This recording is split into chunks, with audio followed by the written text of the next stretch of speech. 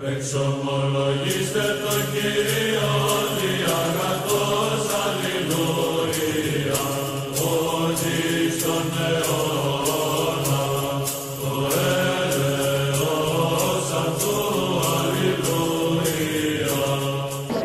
bring people that are like, you know, intellectually there. But I want to understand what SIIIG, come brother, come brother. SIIIG, because the audience doesn't understand us. So I wanna tell you something, right? So and the Muslim audience, they don't understand us. Is he representing it So correctly? I'm representing it perfectly. Okay, so cool. Now I told him, right? Yeah. I told him that you can explain this rationally, how the intelligible operations make the relations really distinct in the Trinity, right? What Aquinas said in question 28. Oh, as in the distinction between like intellect and will. Okay. Makes sense. My fucking guy. Nigerians, we got it in the bag. Mashallah. We got it in the bag. Can you explain to maybe you can help me? We're trying to understand on his. There's no other side, bro. Sid, There's no other side. would you say Yeah, I'm gonna block that one. the Father, the Son, the Holy Spirit, they don't have separate wills? Yeah, they don't. They're identical in will. So. Identical wills, no separate wills, no separate power. No. They have one will, one power. Okay, Yeah. no problem. Can you explain to me what the relationship between the Father, the Son, and the Son, and the Holy Spirit is? I don't really understand the question, but if what you mean is what makes those things like distinct, for example, like what makes the Father and the Son distinct.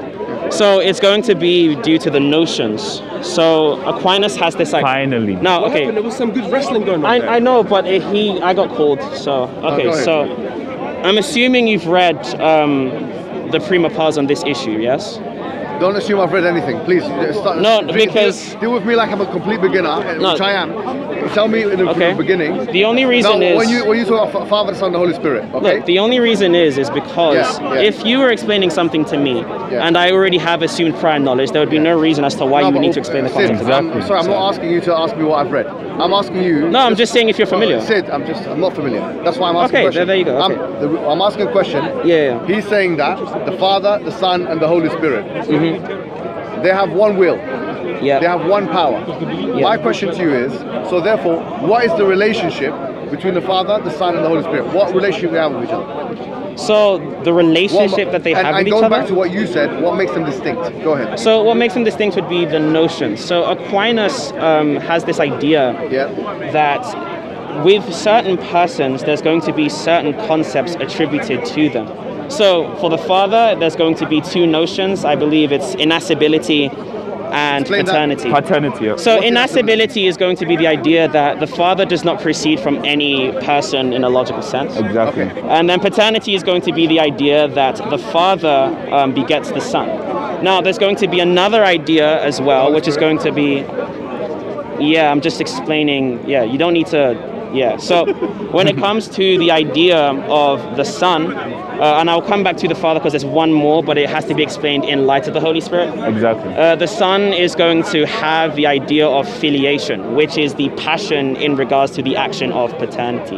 And I'm assuming you know what action and passion are. Now, when it comes to the Holy Spirit, there's going to be this idea of passive spiration. This is the passion in relation to the action of active spiration, which is attributed to the Father as well. And in Catholic missiology, specifically on the issue of the filioque, they would also attribute active spiration to the person of the Son as well. So there's around 5 notions in God. So these things are going to act as distinguishing notions. So what makes the Father distinct from the Son? The fact that he has innascibility and paternity. I explained that before. Can you explain it again, please? So innascibility is the idea that the Father does not proceed from any other person. Okay. So paternity is just going to be the fact that the Father begets the Son. The Father does not proceed from any other person. Yeah. Yet the Son does. The Son proceeds from the Father, From the Father. How? How? Yeah, how does that happen? Intelligible operations. Oh yeah, so the idea, is this the thing? Oh, okay. Yeah. So Aquinas, again, I'm assuming you haven't read it. Yeah. Aquinas says in question, Aquinas says in question 28, and I think we went over this last time we had dinner. Aquinas says in question 28 that on the part of God, you could think of, in an analogous way, on the part of God, you could think of the procession of the Son as some sort of intelligible operation. So the idea... What does that mean? Yeah, so the procession of, I believe it's the procession of the intellect itself in the knower. So the idea, so he pulls from Augustine, who uses the idea of knowledge in the Trinity. So the person of the Father knowing everything, you would agree that the person of the Father knows everything? I'm asking if you agree. I don't believe in the person of the Father, so it's... We could just use the I'm principle, a Muslim, so the principle of God, right? Principle of God as existence. Would he know everything? Yeah. Okay. Would he also know himself? No, can we just stick to... I'm learning from you. I understand. Yeah. And the way so that... Can we get to... And I am. Actually, this is the relation. What is the relation? The relation of the Father what did you call begetting it? the Son. Intelligent operations? Intelligible operations. Can you explain that to me? I was. And I was doing that the way Aquinas did, by starting with the person of God for our Father. Now, since he rejected that, I just substituted the word Father for Allah so it can make sense to you. No, but we don't believe in that. So when God says, for example, that God knows, so when Aquinas says that God knows everything, he also says that God knows himself in a supreme and eminent way. Sure. Now, he also knows himself... Is that the Father or the Triune God? This is referring to the idea of how you could conceive of the Father knowing himself. So he says that the Father, since in knowing himself, knows everything about himself, including his property of existence and essence as being identical. Say that thing, including his property of existence and essence as being identical, he would also say that this knowledge of himself, this self-knowledge, would also really exist. Now, this is going to be constitutive of a second reality, and this is what we would describe as the Son. So the intellectual emanation is in this sense. This is the analogy that Aquinas tries to suppose, and it comes from Augustine and I believe Boethius as well. Okay, yeah, Boethius, so, okay, super substantial. So, I have regard to it. All right, intellectual emanation. It's only just going to be like analogous to the way that this thing can be done. So. Can you explain through analogy how intellectual emanation will work? How intellectual emanation will work? From the Father and the Son. So it's just going to be on the part of the mind itself. So the mind itself is going to conceive of itself as doing the thing. Yep, exactly. And then by reason of doing that, there's going to be an object. When you say intellectual emanation, is there something happening from the Father which is distinct and then leading to the Son? No. So for Aquinas, he would say that this is atemporal and infinitely present. So he just believes that infinitely present. So this is actually something that Ibn... Sorry, say that again. Infinitely present. We were both saying it at the same time. Infinitely present. Yep. So the idea, right, is just, and this is from like classical, it's just classical understandings of metaphysics, both in the Islamic tradition as well as the Christian tradition, as you know. The idea is going to be that since God is going to be outside of time, these operations, these ad intra, meaning within, these ad intra operations of God are going. Pardon me. Are going to. Yeah, so these ad intra operations on the part of God, right? There was not going to be a time in which the process began, and it should not be seen as a sort of process in any sense. There was no temporal succession of events. It's just simply for him is going to be the case, which is just like the idea of it is the case that God exists, rather than there's a point in time when God started to exist or that God continues to exist. From my understanding, and both of you have said this before, please correct me if I'm wrong. Yeah. Aquinas believes in divine simplicity, right? Yes, he does. Yes. Okay, sure. Now, is the Father ontologically separate from the Son? No. Okay, fine. So the and by ontology, what do you mean? So the Father and the Son are the same? I just wanted to ask you, by ontology, what do you mean? Before you do the thing... Now, hold on. Is the Father ontologically separate from the Son? What does that mean? Because I have an idea of ontology, right? Are they separate entities? Are they separate entities? Yes. If by entity you just mean existences, then no, they're not separate existences. No, they're not separate existences. So for Aquinas, the existence of the Father and the Son are going to be the same. However, the hypostasis, which is the underlying reality of the Father, and the underlying reality of the Son. Would it be fair to say that the Father and the Son and the Holy Spirit are just names for the same thing? They're not names for the same thing, no. They are names that are going to pick out specific underlying realities. Now, the hypostasis of the Father has the same existence, as Aquinas says, as the hypostasis of the Son, due to the idea that the existence of God is identical to the essence of God, of which you would agree, right? That existence and essence in God are the same. There's difference of opinion among scholars.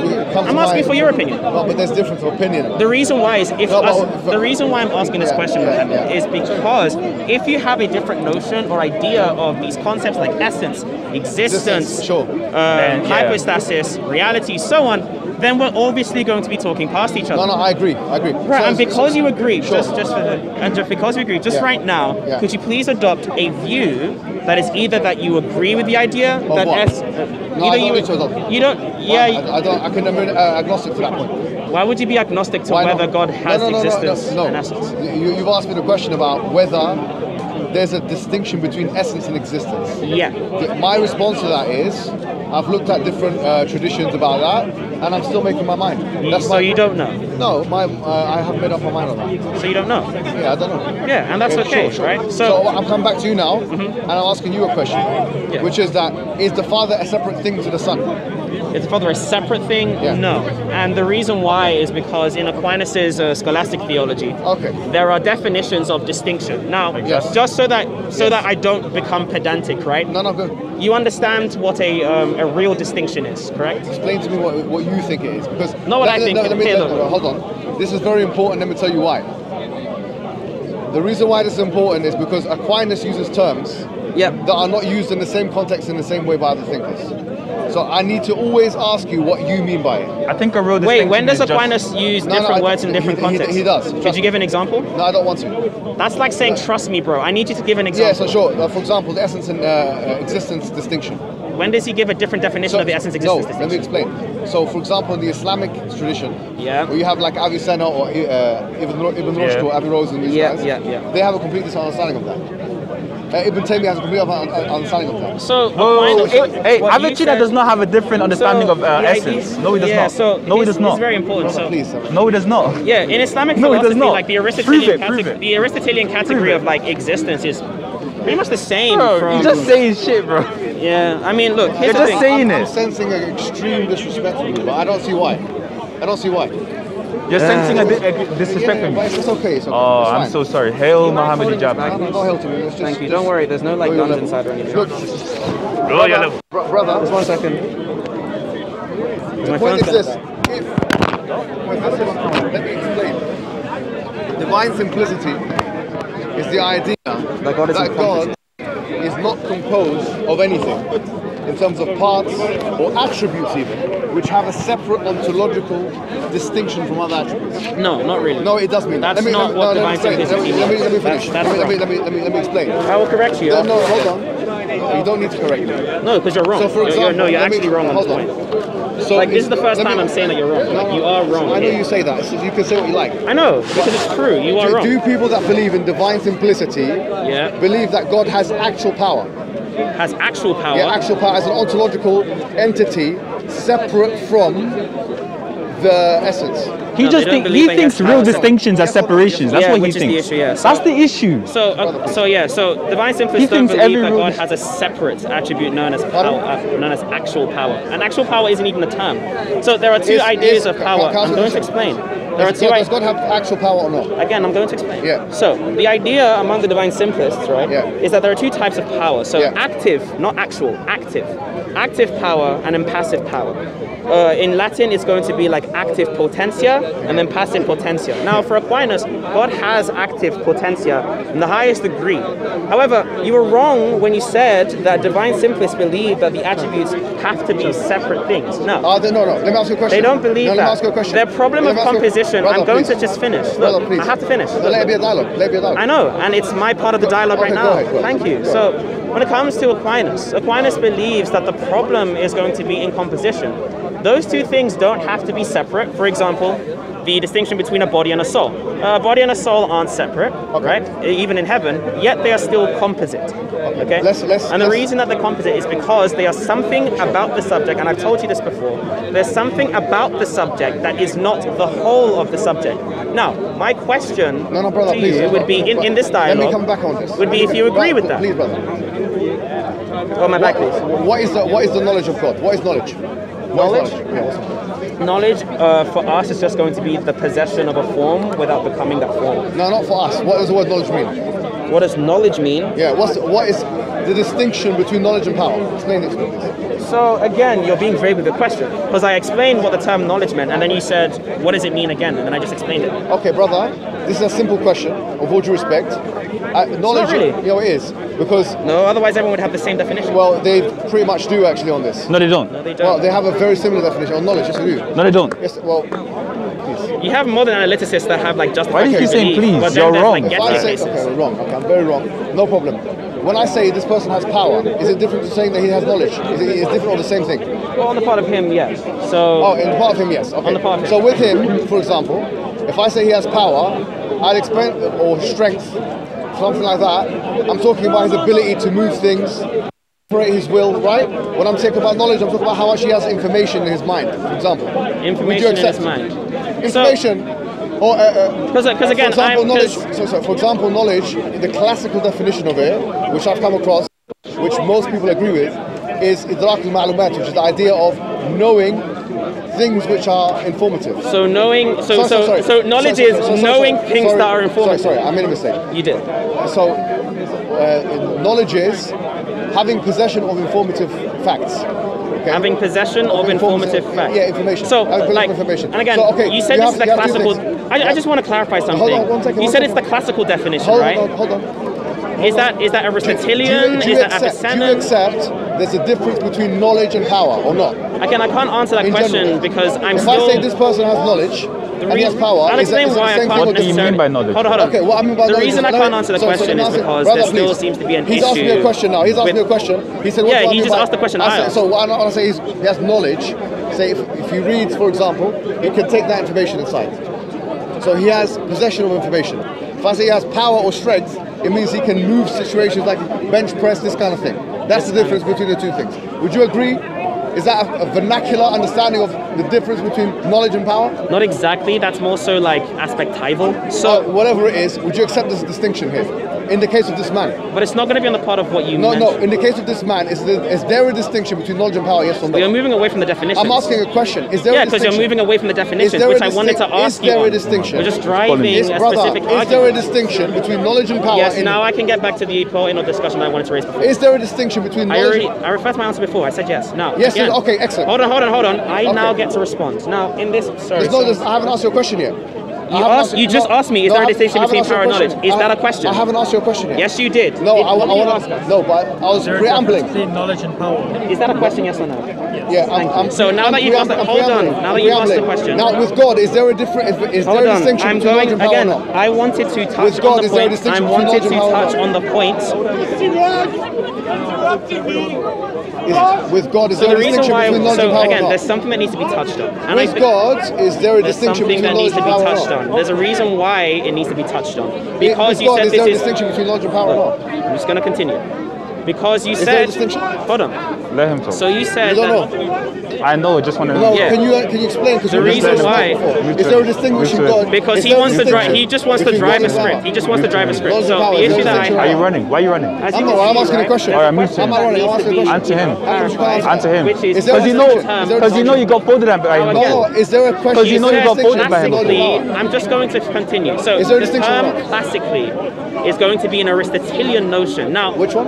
Aristotelian. So it's going to be hylomorphic, right? I'm asking So a a question. Is there a hylomorphic distinction You between said knowledge something and and power it's or not? correct to I you. already said that. On the Yes or part no? of a man, yes, because On the part of God? hylomorphic. On the part of God? Yes. Yeah, on the part of God. Aha. Within God, there's not going to be a distinction. Aha. Now, again, the reason why, because composition God- is going to be an issue. Yeah, beautiful. Okay, excellent. Yeah, no. So I'm God doesn't know. I'm going to finish God my doesn't question. know things. I'm just going to Wait. finish my God question. is ignorant. No, Your God is ignorant. My yeah, thank you. Right, Is because God- is God again, knowledgeable or not knowledgeable? now the reason is because he actually has Is a God knowledgeable or compositionist not? view of knowledge. Now, again, I'm Is going to God- finish. is God knowledgeable or I'm not? just gonna. Your Muslim brother is telling you to let me finish. This is Let me weak. complete. This is Let me weak. complete. This is- Let me complete. Let me This is finish. low. Let me finish. The fact that you can't let him talk is low. No. He's years younger than you. He's not a Is God Christian. knowledgeable He's a or not? Muslim. He's years longer than you. Is Just God let him powerful talk, bro. or not? Just Is let God him powerful or talk. not? Hold on. We God can powerful or answer not? these questions. It's fine. Is God powerful or Now, not? as I was Bro. explaining before, right, God and powerful I or think not? everyone else Yeah. wants to actually hear the answer that I have. Go ahead. The idea of power is going to be the ability to actualize potency. This is Potency, the classical exactly. definition, Okay. not what you said. Okay. Now, the definition of knowledge is going to be the ability to possess a form without becoming the form itself. Yeah. This is a Thomistic idea as well as an Aristotelian idea, and this is the classical idea. Yeah, sure. Now, again, on the part of God, God's ability to possess forms is actually simply his active power. Now we can conceive of those What two is different active notions. His active power would be the ability to actualize potencies. Now, one of the potencies that is being actualized is his ability to be able to possess forms. Now, I'm saying that on the part of God, God eternally is able to possess these things. However, the distinction between God's possession of forms and our possession of forms is in us, we are able to possess some sorts of, temporal contingent form. You only provided the definition between knowledge and power, but what he asked it was a is distinction between knowledge and power. Yes. And I'm explaining that the distinction is going to be on the part of the reasoning. Now the reason why, and this is something I don't understand. Yeah, so Avicenna had a similar idea, but he wasn't necessarily analogous. So there is no distinction on the, let's be clear. There is no distinction on the Thomistic view on knowledge and power in an actual sense. There is none. Oh my gosh. Okay, look. There is none. So knowledge and power. Knowledge and power. Now, the argument that knowledge and power. was whether there is going That's to be why they can say the Father is the Son, the Son is the Holy Spirit. Why do you keep manipulating us? Why don't you let us talk? Why don't you let us talk? Why don't you let Christians talk? Why do you let 20-year-old Christians talk? That's why you believe in what you Why don't you let teenagers talk? Why don't you let teenagers talk? Because if you define the term... Okay, so why do you interrupt us then? Where's the respect?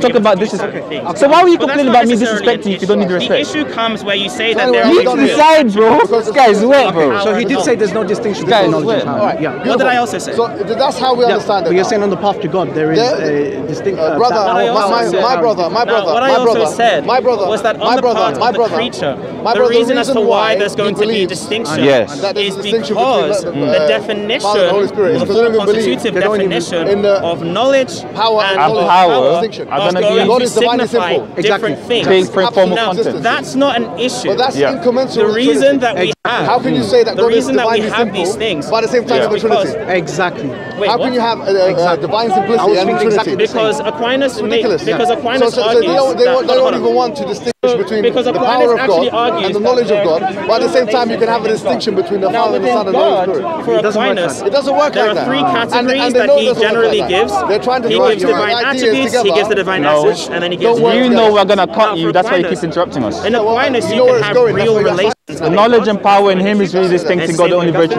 So let me go back. And in fact, he takes this from Aristotle. Yeah, but the confusion is that Thomas Aquinas... Run away, run away! That's not an issue. Okay. So the idea of divine simplicity is going to be that. So the reason that you don't want to speak to me... Bro, what are you saying, man? No, you weren't. No, you weren't. What you were doing is you were repeating the question. So I'm going to ask you, do you believe God's existence is different from his essence? You said you don't know.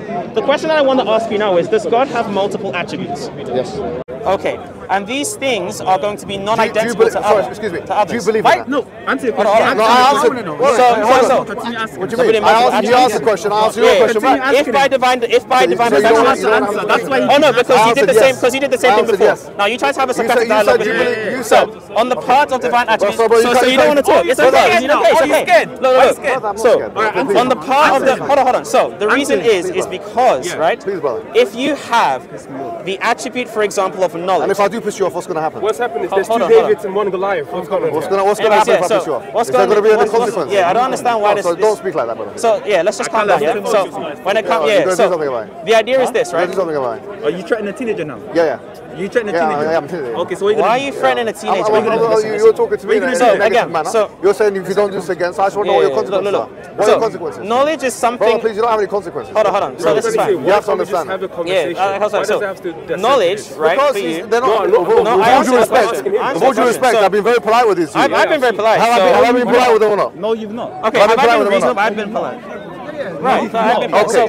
When it comes to you have not been reasonable. I have been reasonable, and the reason is because what you've done is you God keep got answering the multiple questions. attributes. Yes. And I said yes. And then I said, do you believe in that? Then you started talking over me. No, what you did that same. You did the same thing before. Now what you did before is you tried to say, are they the same? Are they the same? And then I tried to explain the classical God's knowledge definition. the same as God's power? Now again, when we come to the specific attributes, why can't you answer my question? I refer to what I said before. Now when it comes to, I refer to what I said before. Okay, just when it comes to, you don't want to answer the question. Because in this dialogue, the question that needs to be asked is whether knowledge is something about Allah that isn't the whole of Allah.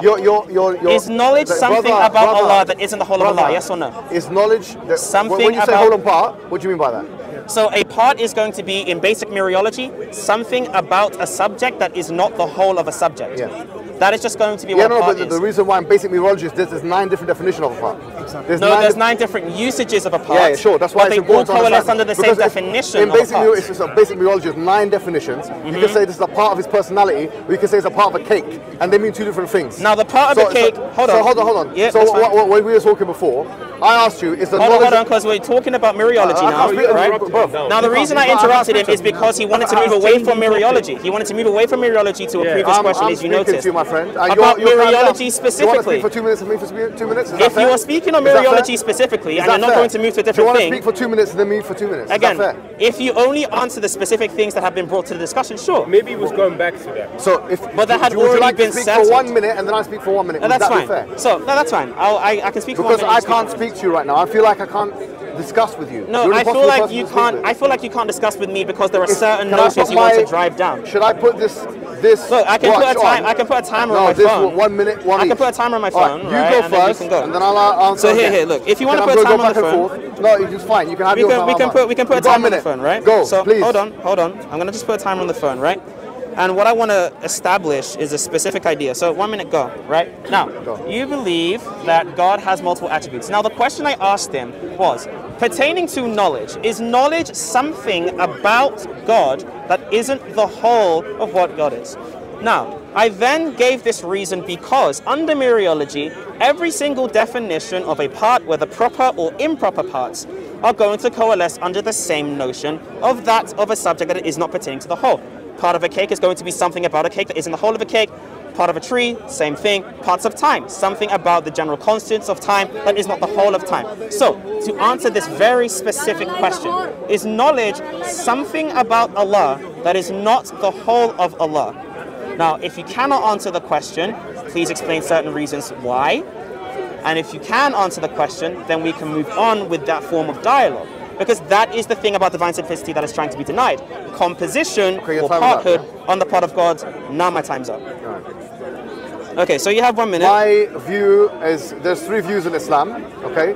There's the view of the divine simplicity, which is the view of Averroes, and the view of Ibn Sina. It's the same view as espoused by Thomas Aquinas, but it's not the same. The second view is the view of the Mu'tazilis, which is that the attributes of God are within the essence of God, which is why I said it's a very important distinction. So they all believe it's all within the same essence. So the attributes and essence distinction, they don't make one, it's all within the same essence. And the third view is the view of the Ash'aris and the Hanbalis, which is that the attributes of God are ontologically separate from the essence of God. That's the view that I personally take. The view of the Ash'aris and the Hanbalis, which is the view that God has multiple attributes, all of which are separate and distinct about. For example, the knowledge of God is different from the power of God is different from the will of God, and so on and so forth. Yeah, separate. So my question is, do you believe that the knowledge of God is the same as the power of God, or are they different? Your time was up. So I'm glad you actually brought that clarification, which was not necessarily a clarification because that was already known. I'm glad you said that they were separate, because that would mean that God is going to be in a greater form of composition, right?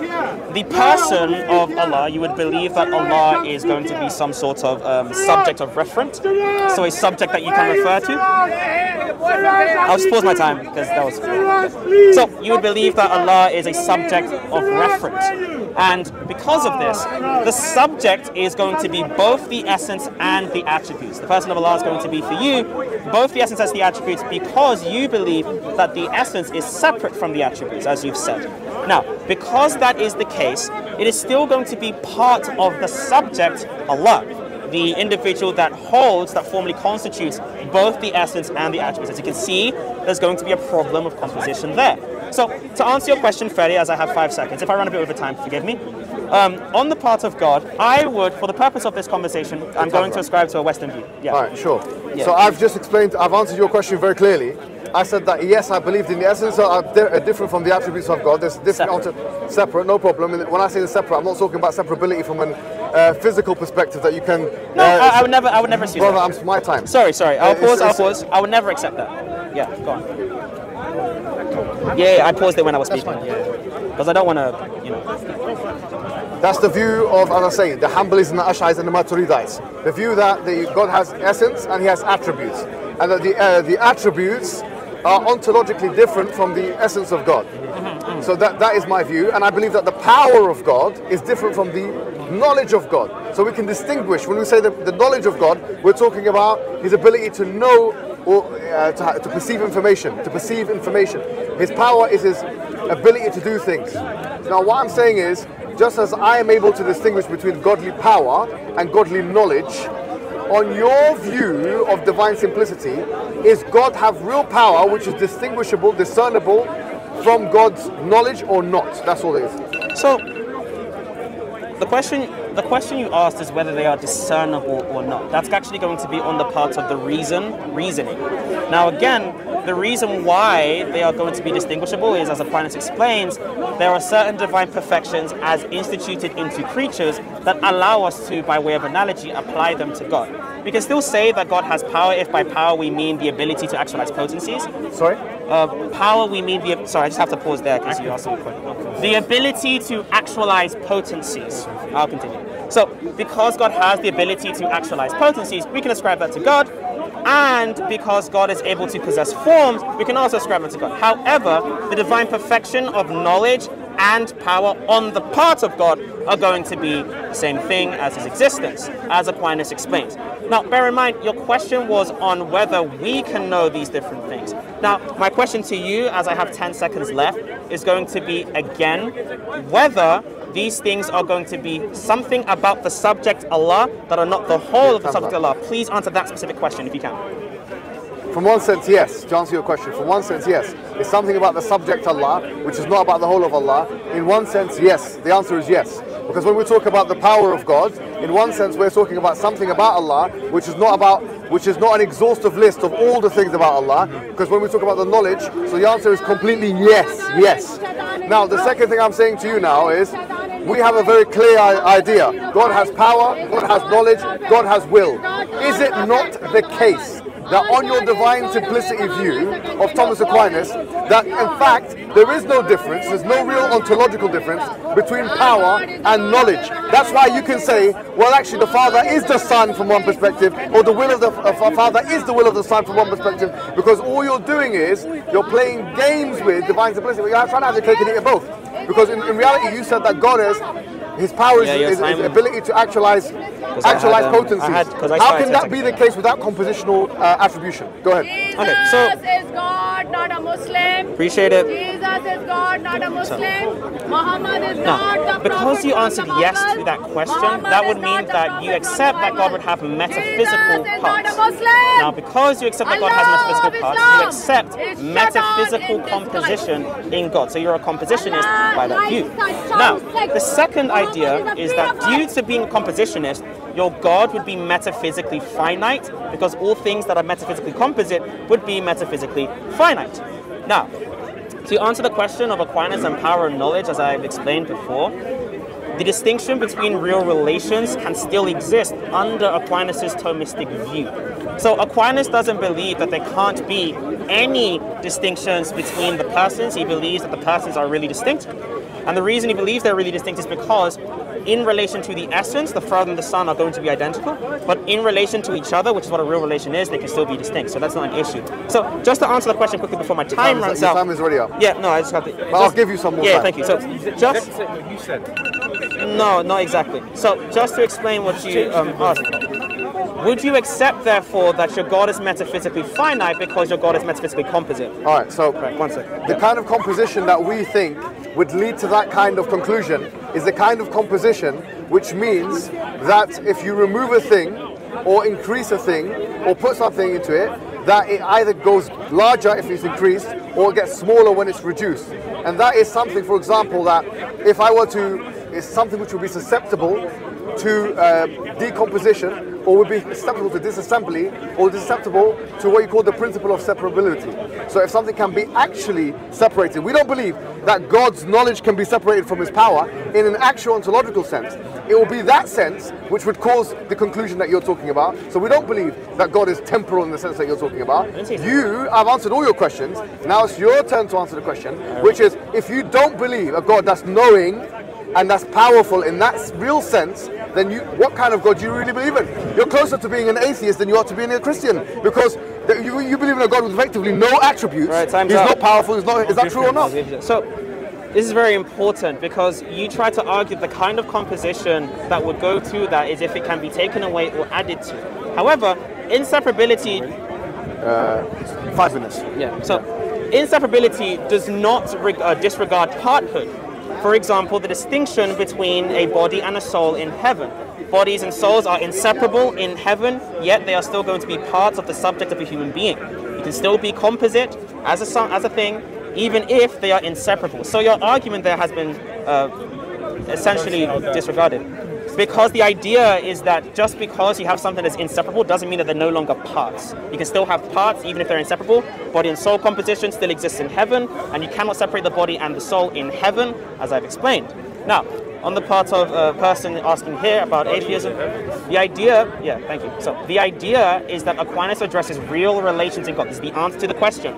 Aquinas posits that the persons are to be defined as real relations in God, and thus simplicity is still affirmed. So you can still have real distinctions amongst the persons, and yet you still have the distinctions in regards to the essence. Look, here's the difference between me and him. I've been very honest about my theology. He's trying to cover it up. Because the truth about his theology is this. His theology, divine simplicity, go and Google it and research it in your own self.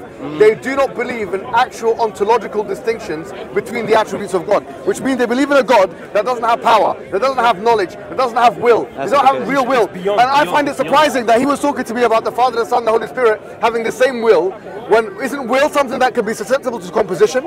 Is it something that he mentioned power? He said something, it's the potential to actualize. Isn't that something that can be, on his idea, divine simplicity, that is susceptible to composition on his idea? 25 so seconds. he realizes that if he goes down that route, he becomes really an atheist for all intents and purposes, or a deist. He's a deist. Because really he doesn't believe in a God with attributes. Or a classical theist. That's what he becomes. And so how can the classical theist believe in Father, the Son, and the Holy Spirit? 3 different things. I mean, isn't this the most flagrant composition in the world? You got 3 in 1 and 1 in 3, and you say you don't believe in composition. Yeah. You're talking to us about will and power. It's ridiculous, isn't it? Right, time's over. So what you were just doing is essentially complaining about the view that I actually espoused. However, that wasn't the view that I espoused at all. In relation to power and will, in terms of their formal definition, they can be applied to God, but as Aquinas says, they would have a relation to God eminently and simply. So on the part of God, God would simply be pure existence itself. That has no issue as to whether we could say, could God, qua being, do these things or have these certain divine perfections? That has nothing to do with composition there, because we're not affirming such as distinct on the part of God. However, on your part, you were clear about your compositionism, and your argument that God was not finite did not substantiate enough to conclude such. When you argued that God has parts, metaphysically, that would mean that your God is metaphysically finite because of his composition of such. So could you answer why you believe that your God is metaphysically finite? There you go. He lied by saying that I believe that God has parts. I mean, either he's not been listening or he's lying. Either are things we've observed from this behavior of this individual before. The point I'm saying to you is this.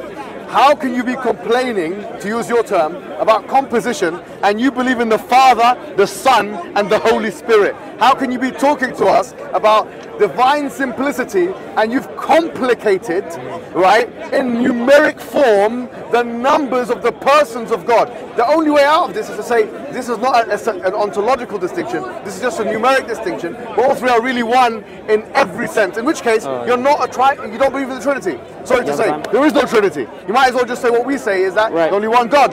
But if you believe in divine simplicity, and once again, please research it. Divine simplicity, they do not believe in distinction between actual power, actual knowledge, actual will. The moment you start saying God can do, God can do this, God can do that, how could it be the case when God is not meant to have any other thing ontologically separate or different or distinguished from the essence? Go ahead.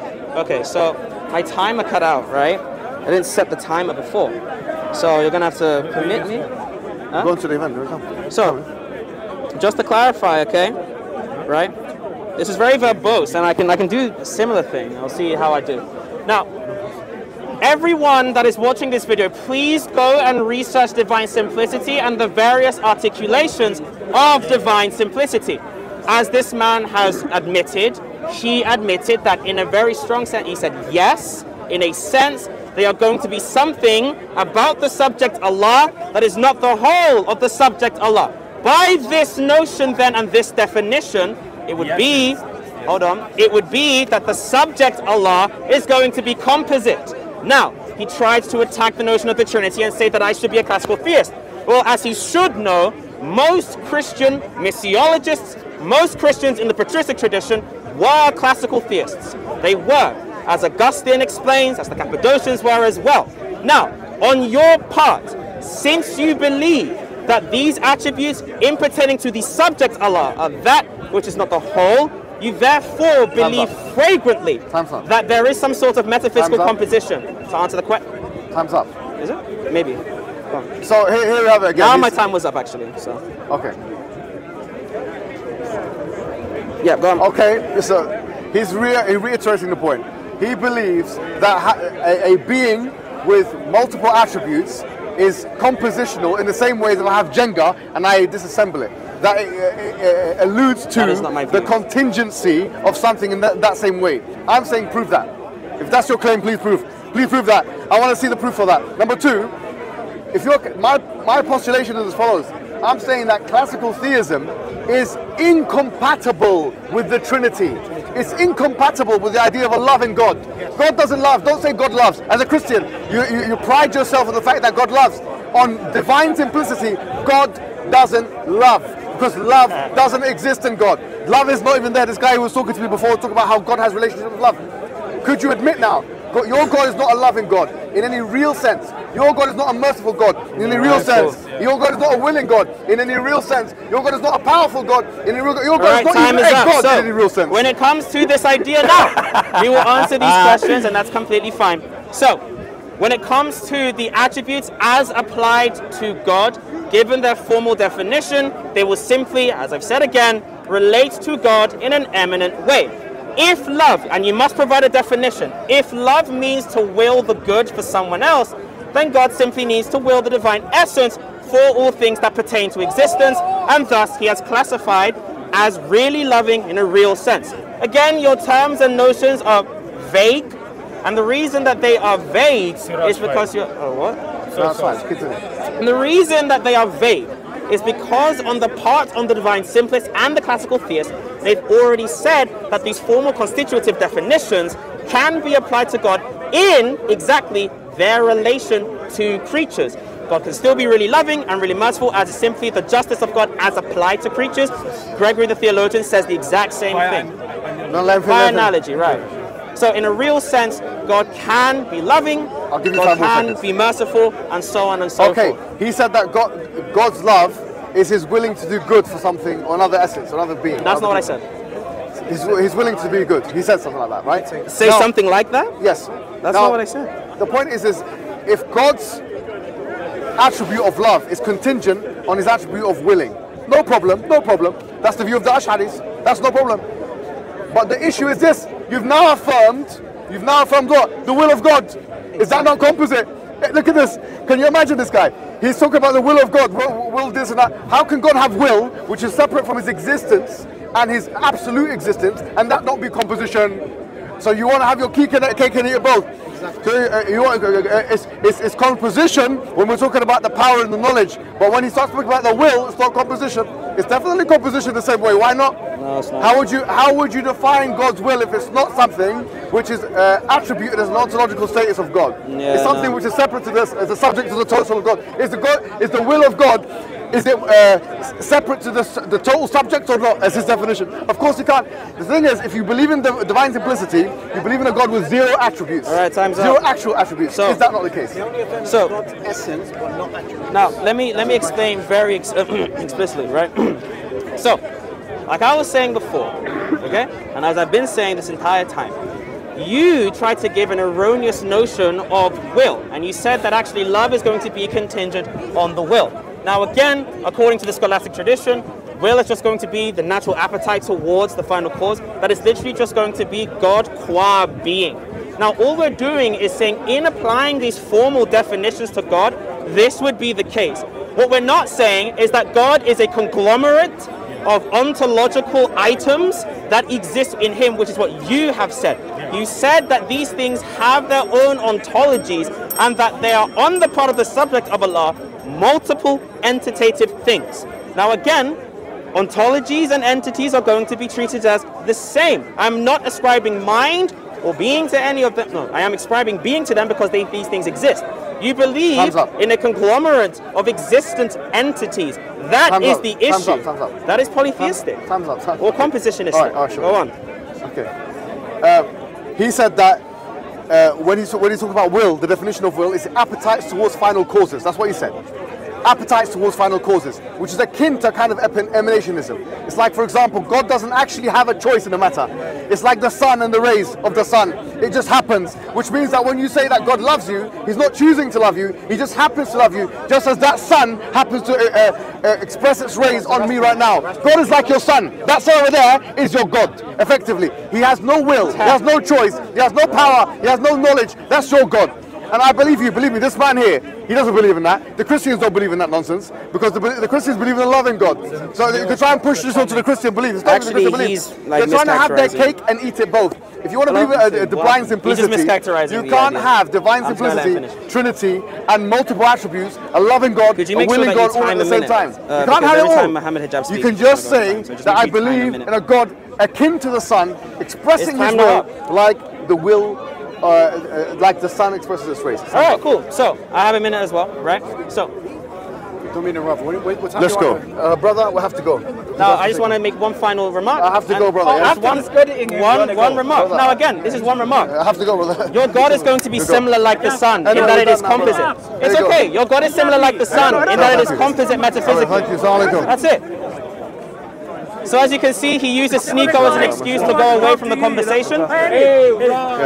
He tried to argue that God isn't metaphysically composite, even though he explicitly said that God has attributes that are separate from his essence.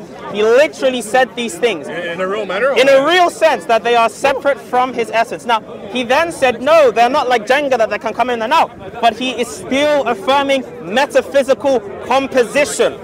And because he affirms metaphysical compositionism, like I said, his God is finite. I gave the example of real relations on the part of God. And he used Sneeko to run away from the conversation that we were having. Now, I did want to talk to Sneeko. I did want to discuss with Sneeko. However, the I am the Warner guy said that I have to take off my mask, and we know that that's not going to happen. Because the last time I was here, even with my mask on, my life got threatened. So I'm not stupid. Okay? Now, as we have argued, he doesn't know anything about Aquinas. He doesn't know anything about divine simplicity because he openly mischaracterized the view. He doesn't understand what knowledge is. And he said explicitly that knowledge is something about the subject Allah that isn't the whole of the subject Allah. That is compositionism. That is compositionism. God is wholly loving, wholly wise, wholly good. Okay? That's it.